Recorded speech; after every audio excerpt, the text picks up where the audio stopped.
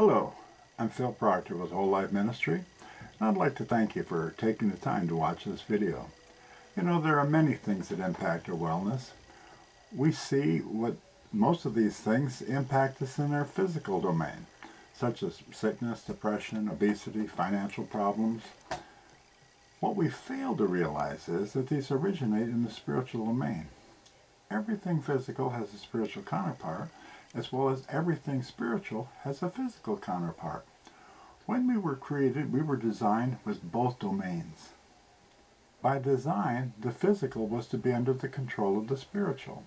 To illustrate this, we can break the physical component of our being into 4 quadrants. The further we go up and to the left, the better our health and wellness will be. The further we go down and to the right, the more disease we will experience. On the top of the quadrant, we have form, which is divided into whole on the left and isolated on the right.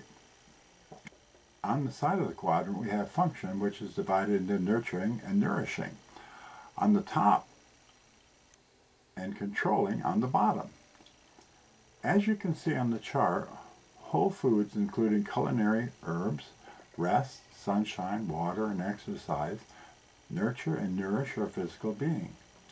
Because of current agricultural practices, coupled with the depletion of minerals in the soil, the use of multivitamin and mineral supplements, when properly used, are important to maximizing the nourishing of our bodies.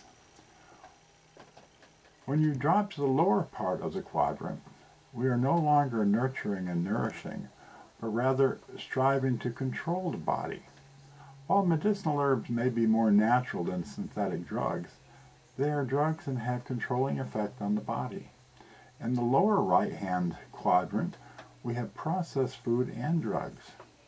As we will see in a minute, the lower part of the quadrant has a negative impact on your spiritual being and leads to dependency and slavery. Now, as we look at the spiritual quadrant, we find that the same form and function. However, we see that the further up and to the left we go, the more freedom we have, physically, emotionally, socially, financially, and spiritually. In the upper left quadrant, we have the Word of God and biblical design principles. In the upper right quadrant, we have success principles, which are basically isolated principles, biblical principles, and evidence-based science.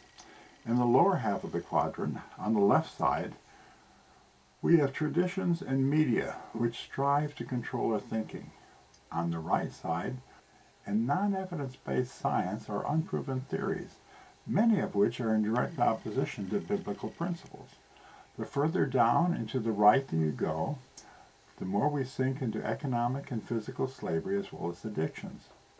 One of the primary reasons that drugs treat symptoms only is because they do not address the spiritual domain. Spiritual problems require a spiritual solution. As a life coach, my objective is to help you move into the upper left quadrant of both domains through nurturing and nourishing both your physical and your spiritual domains.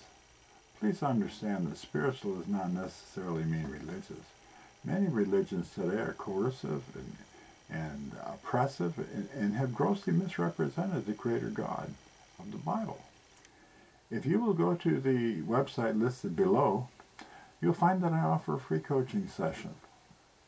Whether your challenge is physical, emotional, or financial, or if you're just plain stuck and would like help getting out, this might be just what you're looking for. Please take a moment to leave a comment below, and if you like the content of what you see, subscribe to my YouTube channel here. And thanks again for watching.